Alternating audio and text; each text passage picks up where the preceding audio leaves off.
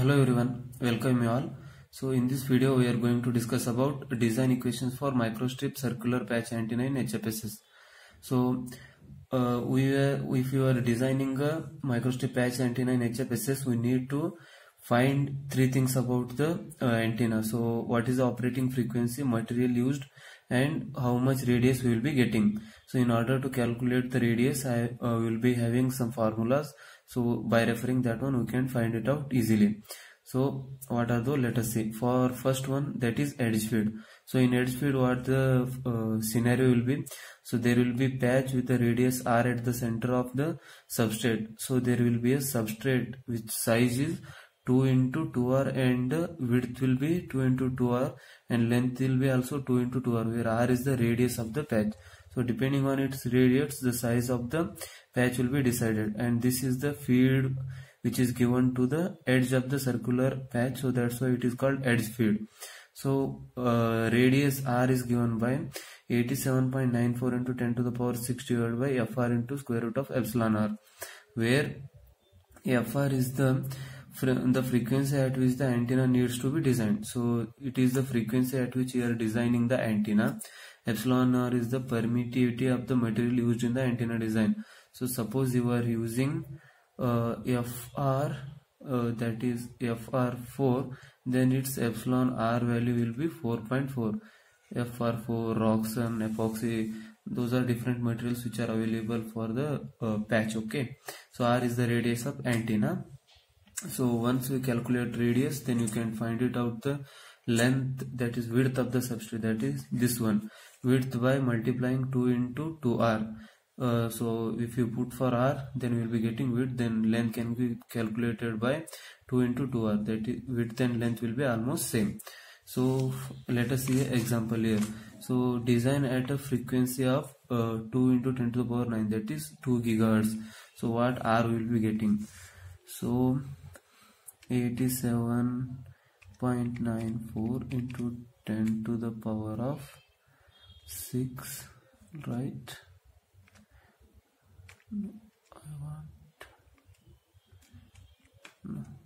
Let me just write like this: 87.94 into 10 to the power of 6 divided by fr is 2 into 10 to the power 9 into epsilon r is 4.4, because you are using fr4 material. So 0.02096. So if you convert it to millimeter, it will be 20.96. So for this one, we are getting 20 as the radius. So this is case for edge feed. Now if you are going for insert feed, that is, we will be cutting a rectangle here and inserting the feed to inside the patch. Okay, this is we are doing to have a better impedance matching between this patch and the feed. For better impedance matching, we will be doing like this. Okay, so this is substrate, again patch and feed line which is inserted into.